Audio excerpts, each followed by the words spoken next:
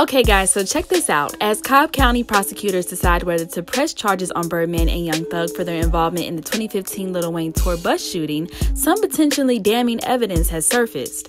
Atlanta's WSB-TV obtained a new civil court filing showing Thug made 8 calls to alleged shooter Pee Wee Roscoe, real name Jimmy Winfrey, in the 12 minutes before the incident. In this new civil court filing we obtained, the driver's attorney points to phone records showing Young Thug called Winfrey 8 times in the moments before the shooting.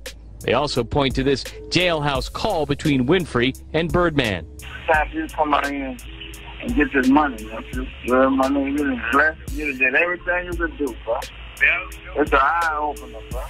You know what I'm saying? While you're on that strictly business, man. Birdman originally denied any involvement in the shooting, but if prosecutors have their way, he and Thugger could be charged as co-conspirators. Roscoe pleaded guilty to the crime in November 2015 and was sentenced to 10 years in prison, but his conviction was eventually overturned. Prosecutors are expected to make a decision on the charges against Birdman and Thug in the next 2 weeks. TMZ also reports that a source close to Birdman says the phone call was in no way referring to the bus shooting.